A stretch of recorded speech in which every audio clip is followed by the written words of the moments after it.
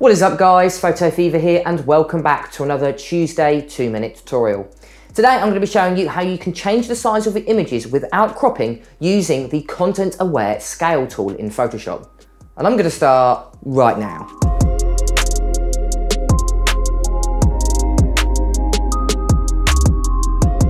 Right guys, so the first thing you want to do is go ahead and choose a photo. And if you'd like to follow along, make sure to download the photo that I'm going to be using in the link in the description. And I got it from unsplash.com.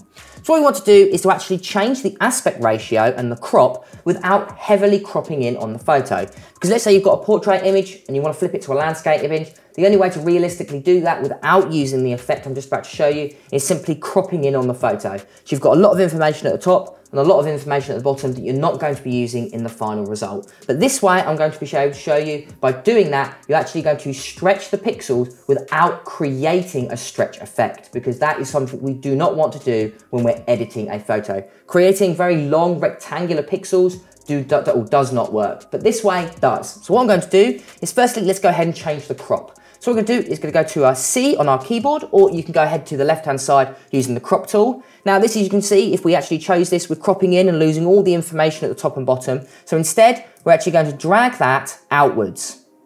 So we're going to make it slightly larger than the canvas photo itself.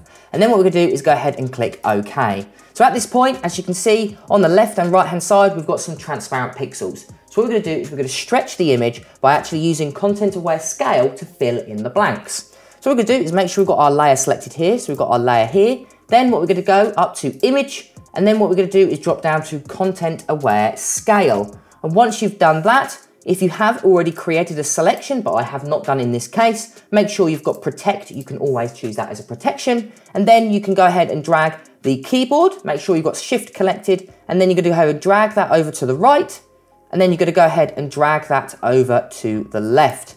And then all you'll need to do is click OK on the top corner here. And as you can see, we have stretched the image without affecting the person in the middle. Because what we've done is we've taken each pixel and we've duplicated it along, and that has actually stretched the photo without stretching the individual pixels. And there we go guys. If this video helped you out, make sure to give it a like and also subscribe for more tutorials just like this one.